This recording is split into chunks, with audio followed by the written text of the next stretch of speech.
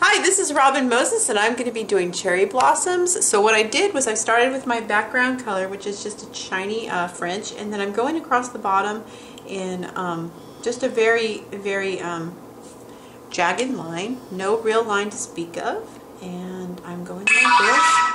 What? Sorry. That's alright. And we're playing video games, so there's this, and we're going to go like this. Okay, so this is just a real beautiful mint green. Okay, so the second layer, I'm going to go in and try to get it more thicker at the bottom, but you can keep up at the top area. Right in this area, kind of gentle. You don't want to have too thick of a line there. So basically you want to take the first coat, go here, and then the second coat would go kind of like right under it, so that you don't have a real thick, and see, like that. I'm going to finish.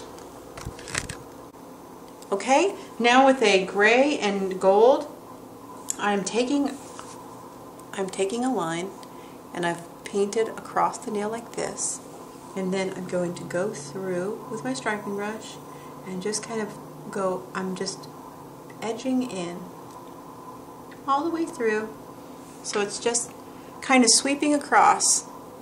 Okay, and I'll do one more. Let me see that other nail. Gotta keep them the same, because I'm a perfectionist. So here we go, like that, and around, and see how the branches are going kind of through the line. So that's why you don't need a bunch of mint green to like be all bubbled up right here. You kind of just want it to be layered, so that I can go right over the top with the branches.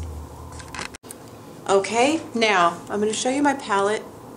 Where am I? Okay, there's light pink and there's red. Okay, now what I'm doing is I'm just kind of swirling in, and I'm going in the pink side and the red side, pink side and the red side, and I'm not really picking one color as either or.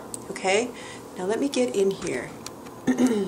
Okay, now over the top of where these branches meet, I'm going to push in, push, push, and push. See how it kind of goes in half red and half pink? Then I'm going to pull in, and I'm just going to go, see how this one's a little bit redder? And then they're going to take on the look of cherries, cherry blossoms. And you're going to have some that are red and some that are pinker. But you just want about 4 petals each, like that. And then you're going to pull them across. See how these are all redder? So the bottom one is going to be more pink. And then I'm going to go in pinker and pinker, and then I'll go redder again. So it'll be like that. And like this. See? And then it will be, let me add another one. This one's the ring finger, so I always add the most cherry blossoms to that one. So let me take 2 together, and then see how it's starting to make a little cherry blossom design? Okay, and we are back, and I'm going to try to get in and so that you can see these. If you can't see the colors really well, please go to my blog and I will try to get a good picture of them. And that is cherry blossoms. I hope you guys like them and you learned a lot, and I want you guys to have a great day, and I'll see you soon.